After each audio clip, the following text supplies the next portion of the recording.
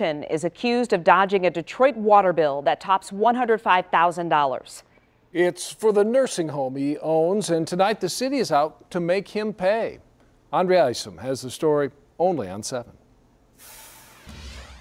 If you refuse to believe it's a new day in the D, then you really need to get with the program, people. I am Gary Brown, the director of the Detroit Water and Sewerage Department. And don't you dare take advantage of the citizens who live in the city he loves, the city of Detroit, because he is not having it. Oh, and Mr. Brown's not bluffing. Believe me. And on this day, he is pointing at one person in particular. Monday morning, he needs to be in our offices making arrangements to settle up this debt. Period. Period. If not, we'll see him in court. Why is he so heated? Well, more than a few folks would say, for darn good reason. This is a situation we're just not going to tolerate. He's received many notices and some personal attention from our staff, and he's just not made his way into DWSD. When we have a commercial establishment that's making a profit off of Detroiters, and they're not paying their water bills, that cost gets passed over to the people that can least afford it. And we're talking to the tune of about $7 grand a month.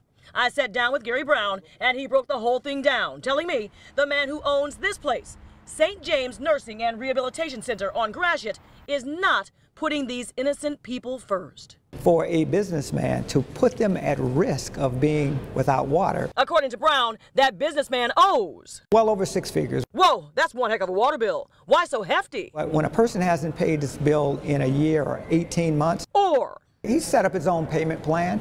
If he owes $7,000, he's paying $500. In some months he's not paying anything at all. We're not going to let you set up your own payment plan. We just can't allow it. The law won't allow it. It's just not right.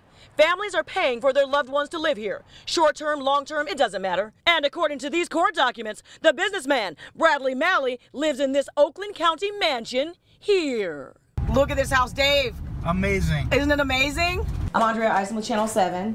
How you doing? I'm good. Good. Looking for the owner of this property. It was $105,000 for the water bill. This sign outside this house may say keep out, but that's not gonna keep Gary Brown quiet. No sirree. DWSD is going to find out that you owe the money, and we're going to come after you to collect.